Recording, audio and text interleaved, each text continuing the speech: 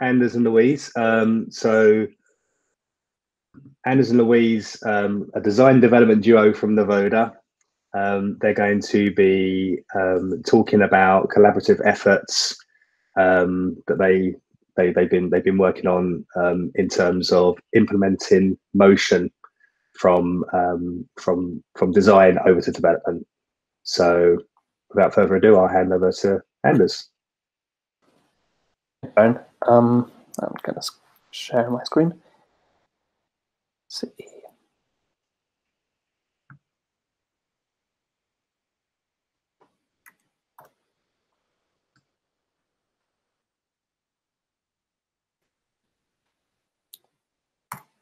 There we are, all working well? Yeah. Cool. Yeah, all good. Right. So I should start with a warning to say that there's going to be a lot of Judge Judy gifs in this presentation, simply because I've been watching a lot of her on YouTube, and she is just total queen. But I came up with this title for the talk, "A Motion to Collaborate," because I thought it sounded a little bit like a motion to dismiss, which keeps being referenced because it's this legal action. But it was just too good of an opportunity because there's so many amazing reaction gifs from her. Like Darren mentioned, so I'm Anders. I'm a digital product designer, and with me I got Luiz, who's one of the fantastic engineers I work with at Novoda, which is a digital product agency in London. So me and Luiz have both been working for a while now on the Android Channel 4 app. One of the ambitions we had for this year has been to add more motion into the app to try to make it more of a cohesive experience rather than just a set of static views. And on this journey, we started talking about different ways that we can collaborate better and bridge the gap between design and engineering. So we wanted to share some of our experiences so far in 4 ways. Firstly, looking at the different ways that designers typically hand over motion to understand the pros and cons of each process.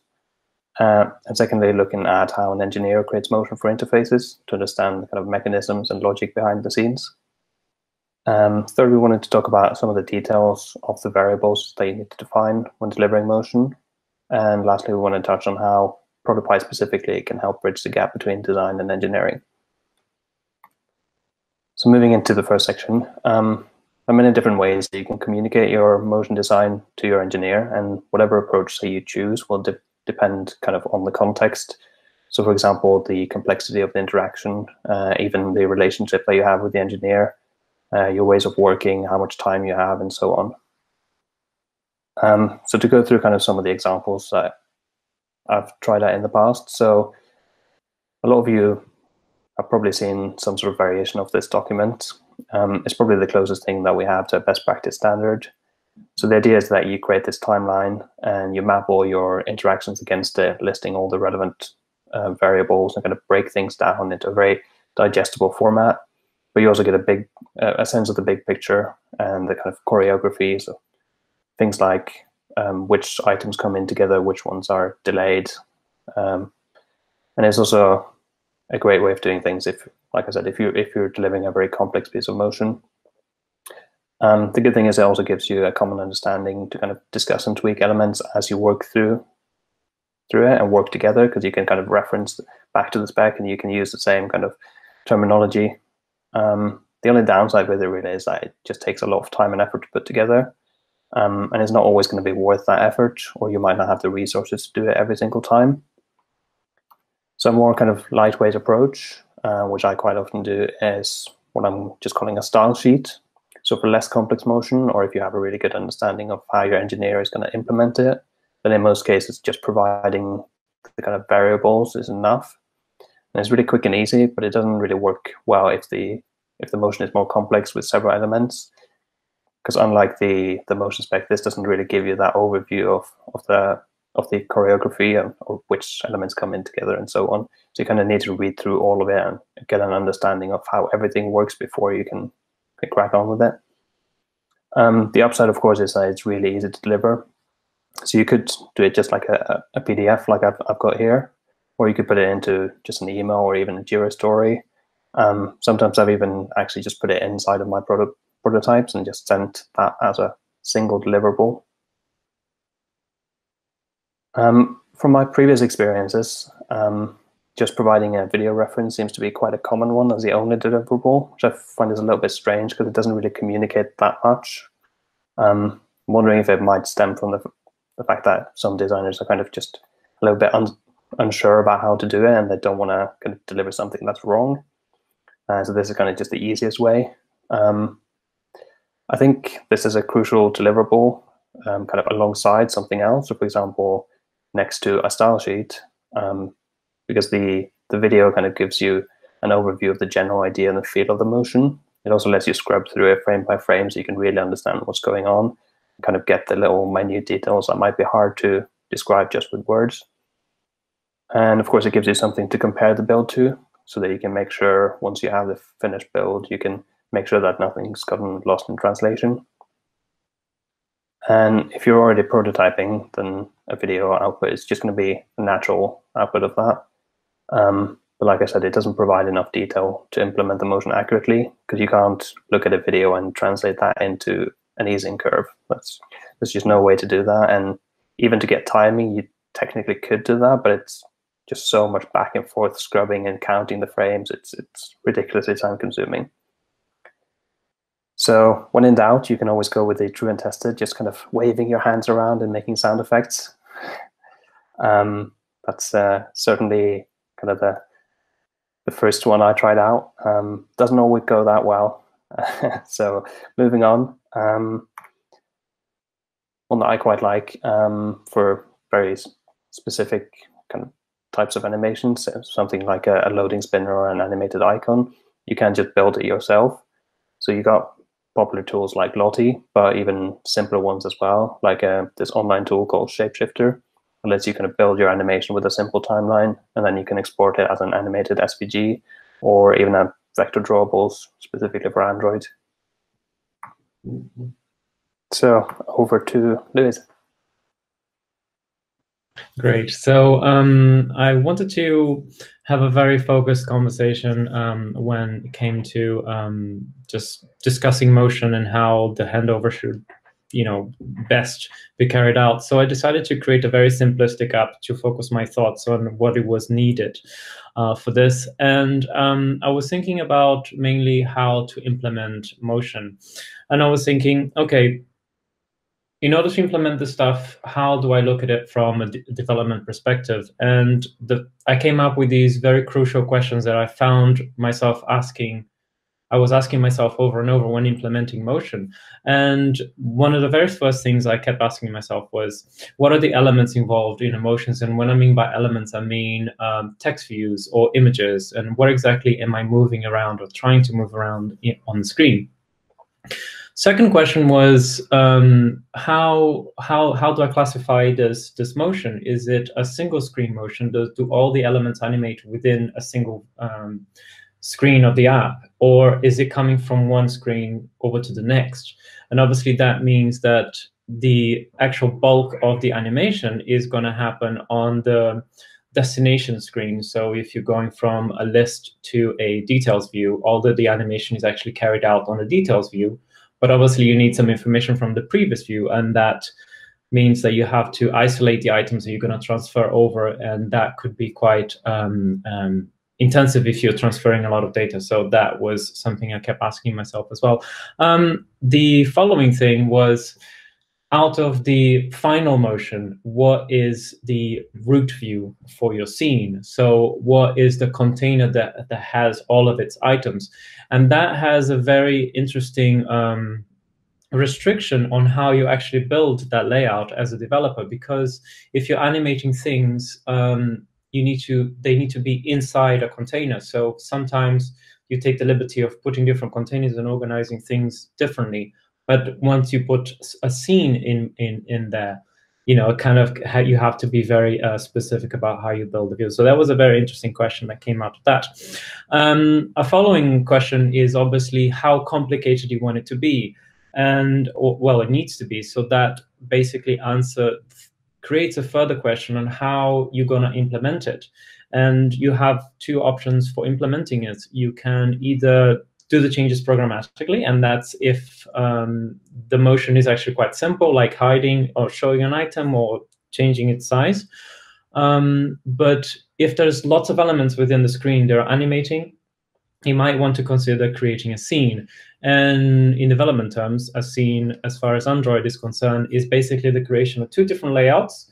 Your first scene is a layout of what all of your elements need to be for the beginning of the animation, and then the final layout is your final scene where the elements will be when the animation is finished.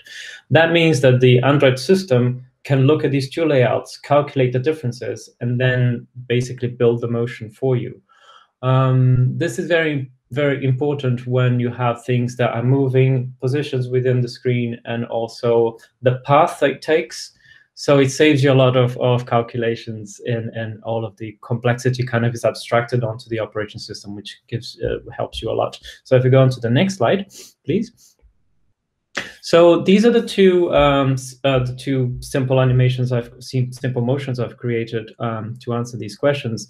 And you see here on the left-hand side, you've got a shared element animation that I was talking about earlier, where you have a list of movies, which moves over to the detail screen. So that's a shared element motion, which provided a lot of learnings when that was implemented. So it's really great.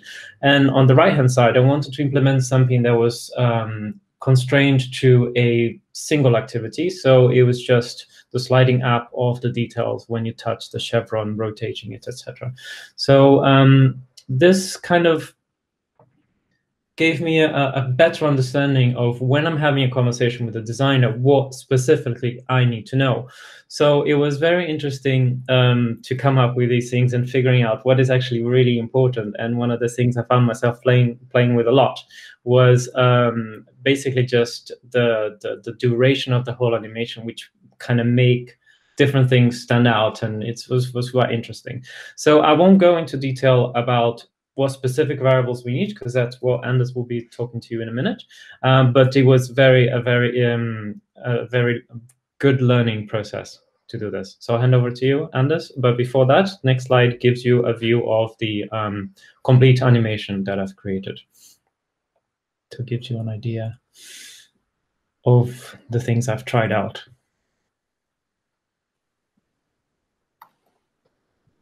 Perfect, thanks. Yes, I'm going to talk through an example of how I typically break down motion into its component parts, and then we'll go into a little bit more detail on some of those. So you'll always have a trigger that kind of dictates why or when the motion should occur. So that might be a trigger like when you tap on something, or it might be just when the scene loads. And this trigger will then set in motion some sort of object. And of course, we need to define the property that we're animating, for example, the scale or the opacity, as well as the duration of that animation, along with any delay that it might have before it starts.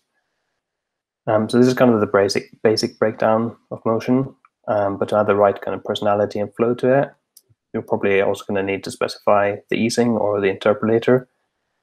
And it doesn't really have to be more complicated than that. So depending on the complexity of your motion, i.e. how many objects you're transforming, you can kind of choose the process of handing over that gets you to where you need to be the quickest, which is very similar to the mindset of prototyping. So if I'm, for example, just defining the way a badge gets introduced, I'll most likely just do a style sheet. But if it's a more complex custom screen transition with like multiple objects moving at different rates, or objects are masked or replaced mid-transition, then I'll definitely have to do a full motion spec. So going back to the building blocks, I'm not really going to talk about the object trigger response bit, because that's kind of all about building your prototype, and that's a very different talk. But looking at timing as a whole, so duration and delay, I think that kind of has to be the biggest source of bad motion when you're starting out. It's definitely why I go wrong all the time myself when I was new to prototyping, and it's the thing I see other people get wrong the most as well. I think it's just because you're focusing on such a small thing, you're looking at just this animation, and you're so zoned in on it, you kind of forget the bigger picture, and it's so easy to just overplay it. But the motion should never really be slow enough that it starts to draw attention to itself, because it's not about just that one contained animation. It's all about the bigger experience. And I'm wondering if this is somehow connected to the fact that most design tools kind of operate with seconds as the unit, whereas you would typically build it in milliseconds. So this would be the default for Android. And in the world of micro interactions, the difference between 100 and 150 milliseconds actually makes a difference. But if we look at, for example, ProtoPie, kind of default timing input field, you can kind of bracket up by 100 milliseconds at a time. And I think it's a really small subconscious detail that just gets in the way of a more seamless collaboration between design and dev. Like that one of us has to manually convert the units just seems a bit unnecessary to me. And it's also something as a designer, I would never really think to put 0.15 into this field. Timing can be quite tricky to review as well when you're working on it and kind of reviewing it on the device, especially if it's a more complex one with like staggered elements and different easing curves. So it's always really useful, I think, to ask your engineer to render the animation at a slower rate, just to make sure that there's no glitches or unwanted effects happening. On a side note, I would say this is a really good exercise I'd recommend.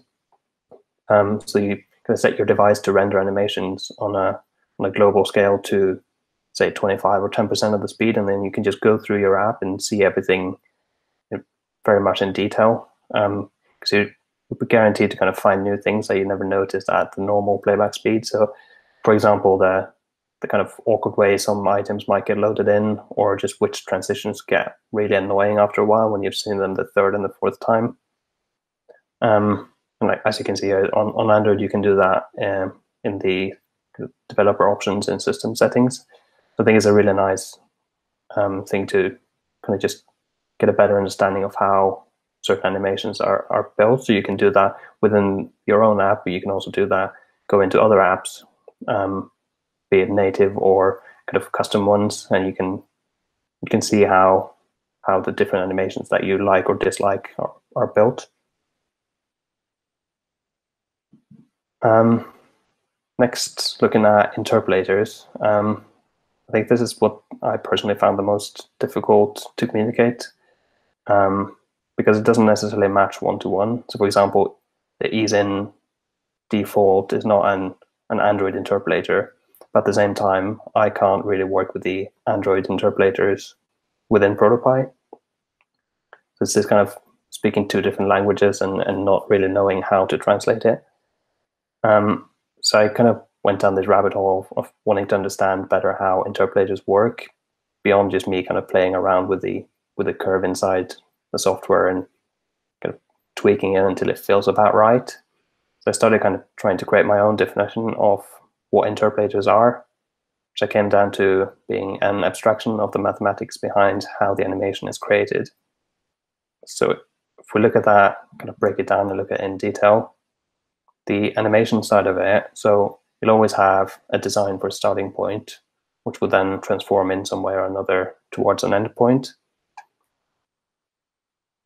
And that start and end kind of represents each end of your vertical axis on this graph. And the abstraction of that kind of comes in because the two states and anything happening in between are just represented as a value between 0 and 1. It doesn't matter which value or by how much you're changing it. It's just going to give it a number from 0 to 1. And the same with the timing being the horizontal axis. It could be 100 milliseconds or it could be a minute. It doesn't matter. All it's going to give you is a number from 0 to 1. So these values are then used to create the frames of your animation from start to end. And the most basic animation kind of transforms your object at a constant rate based on the time value. So this would be your linear animation. But the mathematics kind of makes it really interesting because it allows you to displace these values to create animations where the transformation doesn't follow the time value. So for example, the transformation might happen over a disproportionate amount of time to create an ease-in.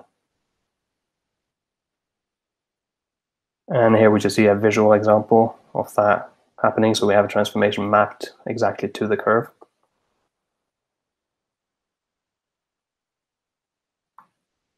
So most of the time, because of what I mentioned with interpolators not necessarily matching between my design software and the way the engineer will build it, I will usually define that manually. So I might use the defaults as a starting point to kind of play around to to get somewhere close to where I want to be, but then I'll translate that presets into the exact value. For example, using easings.net, which is just an overview of the open source library, the same one that ProtoPie is using. So I can click into one of these and I can get the exact Bezier value for that easing. And then I can send that over to Luiz, and he will kind of set it up as a custom interpolator. She just create an array based on those points, and then you have it working. But of course, this could get pretty tedious quite quickly because it takes a bit of extra effort every time to remap the values. So as you start to kind of define your own motion language, we can actually define and reuse our own branded interpolators, which I think is quite cool, rather than writing them every single time. So for example, I might define a certain curve and define that as the new channel 4 ease in. So in the same way that you use or define global styles for text and colors in a global style sheet and reuse them, you can do the same thing with your motion and build it with global styles. Moving into the last section, how ProtoPie specifically kind of helps us.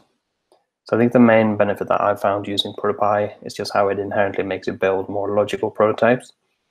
So you build things with conditional logic and you base your transformations on real parameters. It's not just a series of magic moves that has to be played in a certain order, which certain other prototyping tools tend to rely on.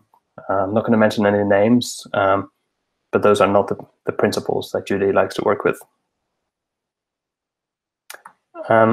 So because I'm able to put my, because of this kind of more logical way of building things, I'm able to put my prototypes in front of stakeholders and in front of the developers and even in front of users, because you don't need to know how to use it before you see it. So really simple things like saving the state of a toggle so that it doesn't matter which one you turn on or off, or even if you navigate back to the previous screen and back again, it's still smart enough to always remember the state that you left it in. One idea that I've started using quite often is layering on top of my pies. So here I'm just picking up a component from built earlier. It's just a pretty simple drawer navigation. So I've got two options within it, which means that I can put that on top of my pre-built prototype. So our app doesn't actually use a drawer navigation. It has a bottom navigation bar. So the idea here is that I'm adding extra functionality on top of my prototype, so that when I send this, for example, to a stakeholder, I can show them two variations of the same prototype, which means that they can kind of review them side by side without having to kind of manage two different prototypes in two different links, and then you forget which is which, and you have to jump in between them, and it gets really confusing. But also for me as a designer, that means I can just work on one single prototype, and any changes that I make are reflected in both of those straight away, which I think is quite neat. And then later on in the process, when I'm working with my engineer to implement the prototype, I can take this idea even further. So again, I've got a finished prototype which I've set up with this menu component. So this is an example of just a hero carousel. So I've got a couple of items set up to the side here, and it's a pretty simple chain reaction that's going to reduce the opacity of my first item on scroll, and it's going to increase the opacity of the second item on scroll. So the kind of the one you're bringing in kind of fades in and just subtly brings your attention to the next item. So we're all kind of happy with the design. It's all approved. We're now getting ready to deliver and build this. So my thinking here is that because I've already set up the prototype to kind of be based on the real variables, and ProtoPie already holds all of the values I need. So what I did here is I just set up 4 variables to track those things that I wanna communicate, and then I just turn on this debugging feature, which means that the data actually shows up within the view. And then going back, I can add in my component so that when I send this to the engineer, I'll get this little onboarding message to say that there's 2 variants. So you can see the prototype as it's meant to be seen by the user and just get the general feel of it. But then you can also turn on these annotations, and as he interacts with them, he will get a kind of a live feed of the values changing. So he'll understand exactly my thinking as a designer. How did I kind of define the interaction? And you can then start to think, how is that going to map to the real build? So I think this is a really cool idea and a really cool feature of ProtoPie. The only thing I didn't like is that it just can be a bit limiting, because by using this debug feature, you kind of fill the screen with annotations. It worked fine for this one example. Looking more kind of to the future, if I had something a bit more complex like this one, this is just a proof of concept. So we've got a scroll view, which has some interactions happening. So we have this profile picture in the top that's going to scale down. It's going to move to the side. The height of that navbar is going to reduce, and we're going to introduce some opacity to it as well, which is all happening based on the scroll position. So it's definitely a more complex one, which means that I can't necessarily just fill the screen with those annotations. So what I'm doing here is I'm just grouping the prototype with itself, and then I'm actually going to change the device type. So I'm going to say this is now a desktop prototype, which gives me some of that extra room that I kind of need. So I can maybe start to add my annotations around it. So I'm just indenting it a little bit, and kind of making sure it's still set to the correct size. And then just going to change the background colors. I make sure it's actually visible, and there's a separation between the prototype itself, and then clip it. And what I did earlier is I just set up like a super basic text list. So you can see the prototype is still working. So it's kind of now like an iframe within a web page. So what I did earlier, I just set up a list of all the variables I want to track. I just left them blank for now, because what I'm doing here as well is I'm just gonna, I've got the variables tracking everything I need, but then I'm gonna set up a text formula. So instead of just me manually writing out the values, I'm gonna do the same idea as before and create a formula that says, I know for this example, I'm gonna look at the list scroll position, and I want to track that within my view, and just going to round that off as well, so I get a nice even number without any decimal points. And that means that it's going to print the value that I chose to track. So when I interact with my prototype now, I've got all the values off to the side showing exactly what's happening. So I've got an interactive motion spec, which is really, really cool. Of course, it's just a proof of concept for now, but hoping to kind of try this on a feature next time we're working on a piece of motion. And that's it. So thank you very much for listening, and back over to you, Darren.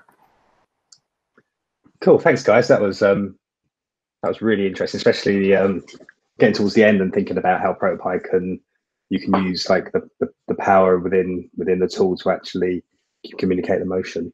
I just had a couple of questions actually. Yeah. So Luiz, you was talking about within Android, you've got this concept of this starting state and then this ending state, and you set those kind of things, and then the animation kind of happens in between. After you've done that, can you still tweak the animation that generates manually on top of kind of what you get as the default? Yes, you can definitely customize pretty much the entire animation, and you can use the variables provided by the designer to do so. You can customize interpolator, duration, delays, all of that. The scene is more about coping for example, different screen sizes, positioning, and all the stuff, which is obviously is going to be different on every screen. So it's more about that side of things, which we don't really care about. We just wanted to, show up at this point, and all the exact position doesn't matter. We just care about the interpolators, the motion. All of that stuff is completely customizable. Yeah. Cool. And I guess the question to you, well, I guess you both, but to you, Anders, this kind of idea of this starting and end scene, do you see any value in giving those values over as a starting point? Like it was almost like you mentioned another tool and probably a bunch of tools kind of work on that same premise, that you have a starting state and ending state, and it works the animations in between. But would there be value of statically providing those, or do you think that's not really that useful? Based on the fact that Android is using that same kind of like starting and ending as a kind of starting point. if you're talking about within prototyping, I think it's a quite nice idea that I like it. I think it's a really easy way to get to somewhere really quickly. It might not be the perfect solution straight out of the box, but it's certainly much quicker than setting everything up manually. So I think there might still be a place for that kind of magic move, because it allows you to create just that very rough prototype super quickly, which is a lot of the time what you want. You don't necessarily want to spend ages setting up something and then realizing it's not going to work. So yeah, for me, that's something that would be useful. Cool. One final question. You're talking about the interpolators not matching between ProtoPie and Android, and you're kind of going down this route of cubic Bezier, which obviously you can do inside of ProtoPie. You can kind of put cubic Beziers in. Yeah. Is there a way of finding out? You know, you said you've got these kind of like default Android interpolators. Is there a way of finding out what would they map to a cubic Bezier? Could you basically take the Android interpolators and then use them inside of ProtoPie? So it's almost kind of like the other way around, or is there not like any facility to kind of see what's inside of those default Android interpolators? I guess that's probably half a question for Luiz as well. As far as like, when out of the box and interpolator, can you actually dig into it and see what values it's using under the hood? So in terms of Android, you can drill into the actual how the code is written. So when you open the IDE that I work with to program Android apps, you can drill into all the interpolators and see how that's being built. So I can then pass that over to Anders if it's necessary.